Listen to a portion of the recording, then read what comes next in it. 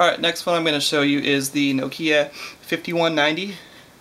This is the 5190, that's the 6190. 6190 was more the businessman phone, when this was the businessman's wife's phone type of a deal.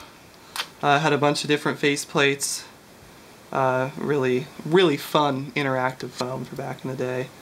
Anyways, I pulled the battery off and you push that up to release this, and then you desperately try to slip your SIM card in there, push it down, lock it, lock and load the battery, turn this on. You've got your, this is like the all-purpose key here.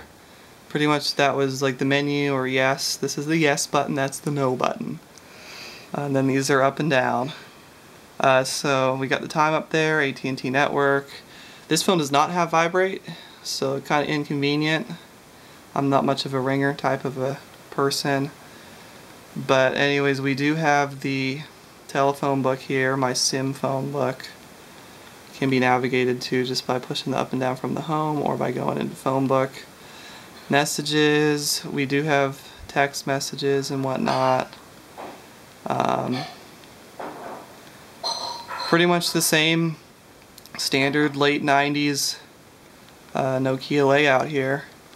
You got the regular games, got Snake. Pretty much the only one that's fun is Snake, that's why I keep mentioning it.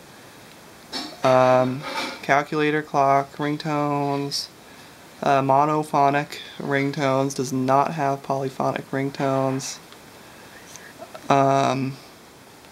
which pretty much means that you get a bunch of beeps for a ring as opposed to an actual song. There's no way that's happening. But anyways, it does make a call. You can hear, makes a call. This thing is from 1997. This came out. This and the 6190 that I'm about to show you both came out in 97.